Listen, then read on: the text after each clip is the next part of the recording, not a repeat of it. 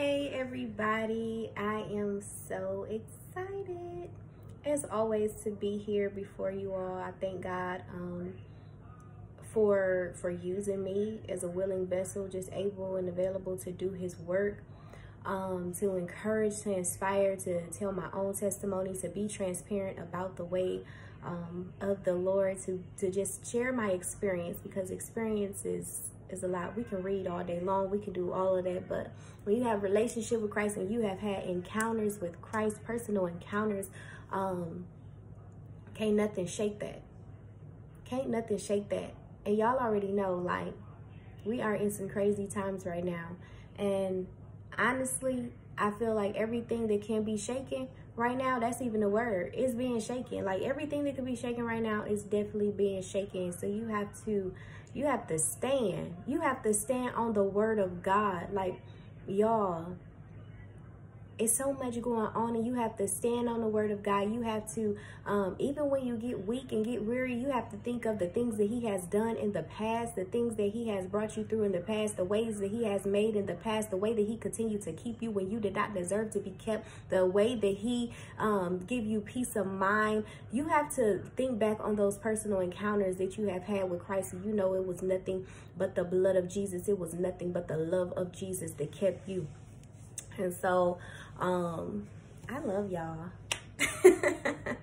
I know I always say that, but listen, when you have a pure heart, pure intentions, man, it's just like, you don't know nothing else to do but love people. You love people that use you, abused you, that wronged you and know that they wronged you. You love them anyhow. You still love them. You show them the love of Christ, because a lot of times people will use and abuse and manipulate you and all of that stuff for their own benefit, because they honestly don't know any better. Like, some people are raised on survival and some people are raised on love. And so I know I come from a loving home, two loving parents. They were both entrepreneurs, but they you know, they were grinding, they were getting to it, but they loved us, you know. They loved us. My dad always told us about the Lord, and he loved us the way that Christ loved us, like, and showed us that godly love. And so it's just in me. It's just the way that I was brought up. And so when I be on here and be like, I love y'all, I mean that. Like, I mean that. I'm so genuine, and love just flows through me. And I thank God, because we are in crazy times and people say crazy things, but I just love them anyhow, and keep going. You never know what people are going through. You never know what they're dealing with.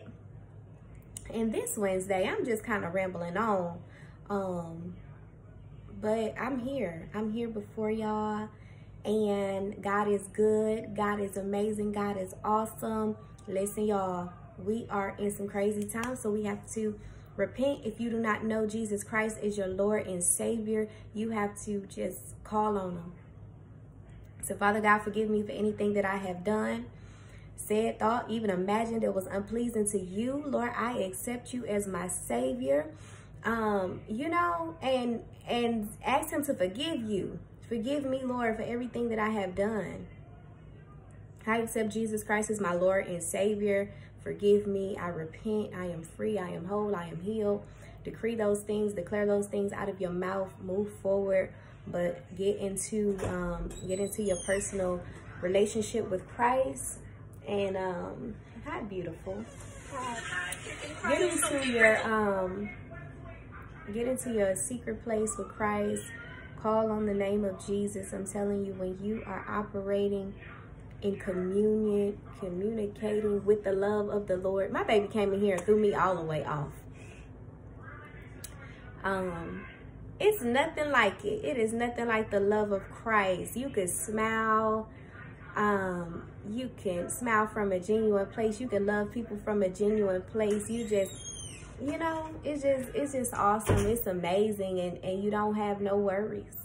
And even when you get weary, the Bible tells us don't get weary in well-doing.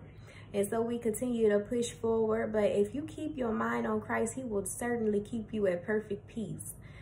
And so there was no structure today. Hey, baby. That's my other baby.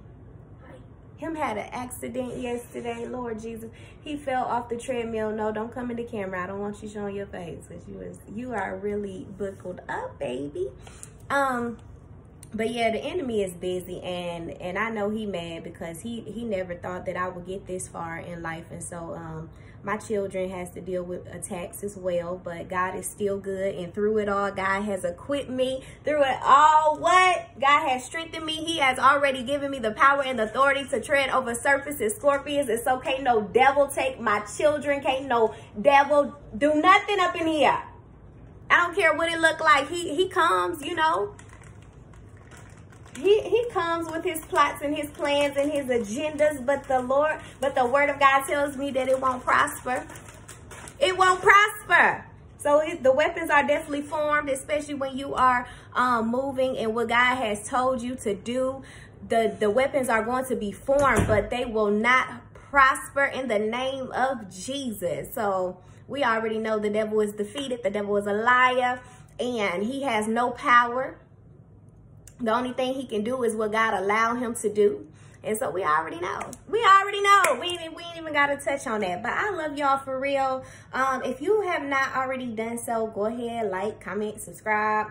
Hit that bell so you'll be notified of every video I make. I do my weekly videos on Wednesday. I'm finna put a little twist on it, hit y'all with some other videos just to keep you inspired, encouraged, most of all to share my personal experience with Christ. And this is a journey. You know, nobody's perfect. So I'm just taking you along my journey and showing you how God is moving in my life as I obey him, right? Because we can hear the word all the time, but he said be a doer of the word. And so it's okay to hear the word, but if you're not applying it to your life and obeying what God has told you to do, then you might as well not hear it no way, right?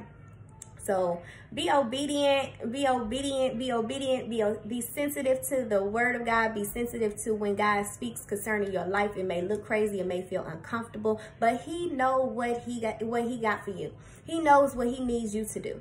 And so we have to say, not my will, Jesus, but your will be done. And we keep on moving forward. I love y'all. Continue to have an amazing week, and I will see you next week. Goodbye.